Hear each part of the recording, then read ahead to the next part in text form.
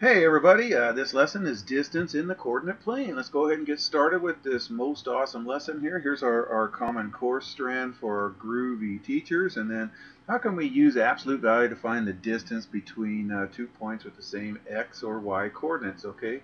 So we're going to save the absolute value for when we get to distance formula. Just remember distance is always positive. I cannot walk -3 miles. I always walk +3 miles. Our distance is always positive. So let's first talk about reflecting. You guys, reflecting in the coordinate plane. A point on a coordinate plane, your x and y axes, that's what that is, can be reflected across an axis. The reflection is located on the opposite side of the axis at the same distance, okay? So go ahead and draw that coordinate plane and always label your x-axis, it's the horizontal axis, and label the y-axis, that's your vertical axis. And I went down this -7, +7, -7, +7. I just labeled them by, just the 2's and -2's are there to show you that each square represents 1 unit. So go ahead and do that. All right, and then we're going to go ahead and graph 3, -2. Okay, so 3, -2, the first number tells us left or right. If it's positive, we go to the right. The second number tells us up or down. This is negative, so we go down. So we're going to go to the right 3, down 2. Okay, so to the right 3, down 2. I'll plot it right there. And then it says reflect this over the y-axis and write the new ordered pair. So here's the y-axis. This is our mirror. Let's go ahead and graph that point real quick. Now we're going to go ahead and reflect it over the y-axis. So whatever the distance is to the y-axis, do the same distance on this side. So it's going to be over here. And so this point is to the left 3, down 2. So it's going to be at -3, -2 right there. Okay, so there it is right there. All right, now it says now graph 3, -2 across the x-axis and write its ordered new pair. So here's the x-axis. So just go straight towards the x-axis, and whatever that distance we did, we go straight past it. So the same distance is 2. So we go up 2 and then up 2 more to get into, this is going to have the ordered pair over 3, up 2. So 3, +2 right there, okay?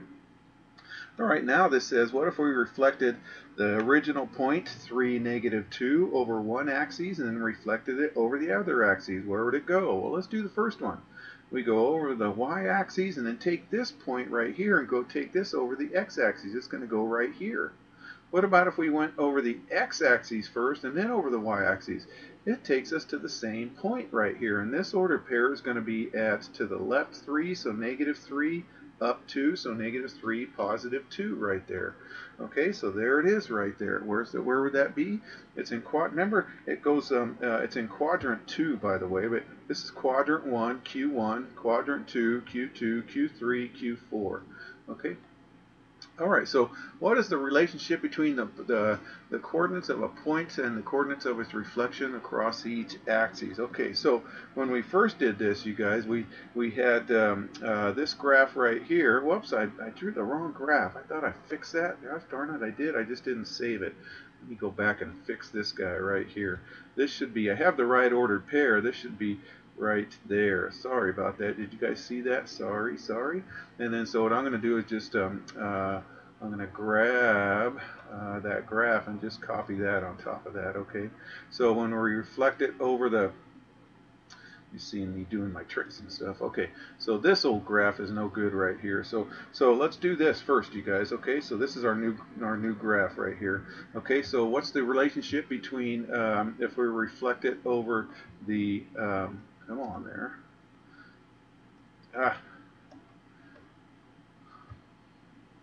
There we go. I know what I did. I left that in there when I took that picture. Wonder what I did wrong. Sorry about that.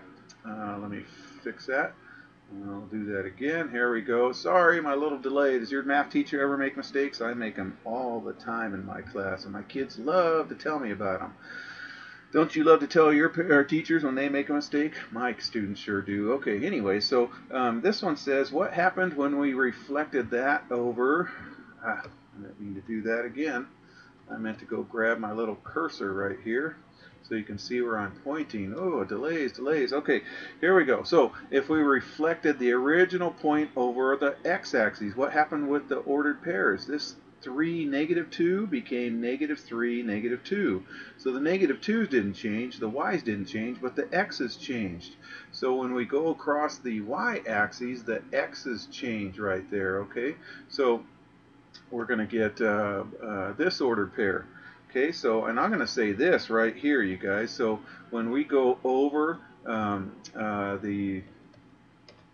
sorry, let me grab that again. Copy.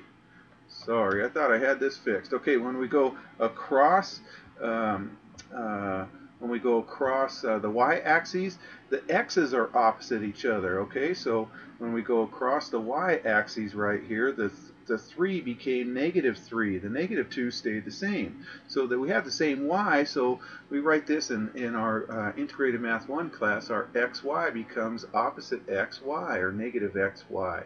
Okay, and when we go across the x-axis, what changes?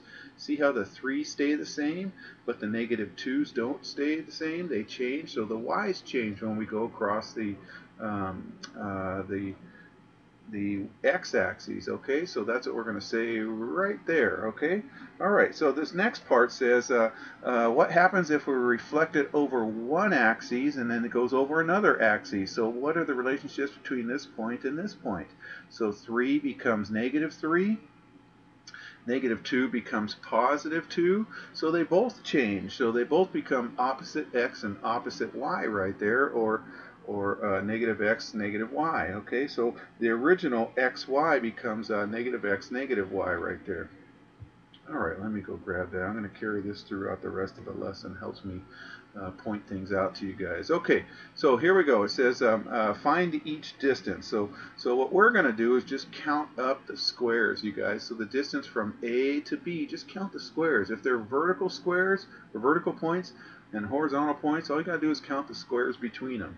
So here's 1 square, 2, 3, 4, 5. So it's that easy, guys. It's just going to be 5. Your book is suggesting doing absolute value. I don't think it's worth it to start doing that just yet, not until we get distance formula.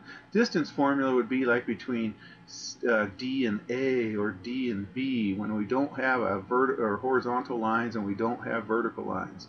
Okay, and that's later in Integrated Math 3, or Integrated Math 1, sorry. So let's just count the squares. 1, 2, 3, 4, 5. Okay, so the distance between A and B is 5. How about between D and C? Just count them.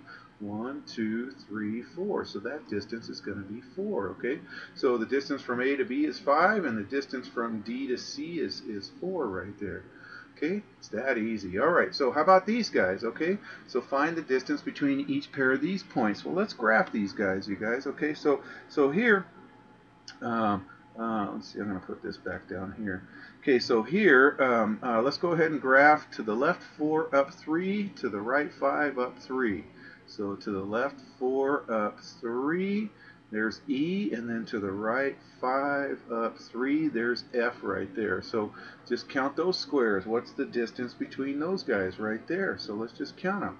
1, 2, 3, 4, 5, 6, 7, 8, 9. Okay, and if we can see, the y's are the same, so what's the distance between negative 4 and positive 5? It's 9. Okay, distance is always positive, so it's 9. Okay, all right, and then how about from G to H? Okay, they have the same x coordinate of 0, so here's G, which is at 0, negative 6, and H is at 0, 4. Okay, so what's the distance from here? So here's 4 units, here's 6 units, so that distance is going to be 10 units right there, okay?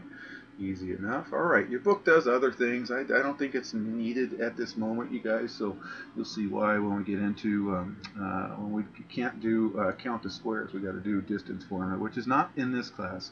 All right, so the coordinate plane represents a map. Each grid on this map represents 20 miles, so every square is 20 miles. A retail company has warehouses at points M and N. So how long does it take a truck that travels 40 miles per hour to travel from warehouse M to warehouse N? Well, first of all, we got to find out what's the distance between these pair of points. So remember, each square is 20. Can we count by 20s? So I'm just going to go, so look, they're horizontal right here, and we're going halfway in the middle of each square. So here's 20, 40, 60, 80, 100, 120. So there's 120 miles between M and N. Okay, so so if that truck goes 40 miles per hour, then we take 120 and we divide it by 40, and that's going to take that truck 3 hours, roughly 3 hours. Sometimes they'll go a little bit more than 40, sometimes a little bit less, but they're probably saying an average of 40 miles per hour. Okay, let's do this, you guys. So a store is located at P, which is at 50, negative 30. How long will it take that truck driving at 50 miles per hour? So it must be a cleaner road or not so windy. Per hour to drive from warehouse N to the store N. Okay, so let's go ahead and graph that 50, negative 30. Now notice these guys are both horizontal or vertical lines right here. So we just got to count them. So first of all, how many miles is it? 20, 40. It's 40 miles from the store at P to the warehouse at N right there. So this truck, so we're going to take that 40 and we're going to go, we're going to divide that by 50 right here. Okay, so let's go ahead and do that. Oh boy, my computer's acting weird right now. So 40 divided by 50 is the same as 40 over 50. The zeros cancel. And then 4/5 is 8/10, so it's going to be 8/10 of an hour, okay, because it's going miles per hour. Now if we wanted to figure out how many minutes, since there's 60 minutes per hour right there, then we take 60 and we multiply it times 0.8. Now I know 8 times 6 is 48. 8 times 60 is 480, so 0.8 times 60 is 48.0, so 48 minutes. Okay, so either 8/10 of an hour, which is 0.8, or 48 minutes. All right, you guys, I hope that lesson made sense, even when my computer was acting weird. Take care.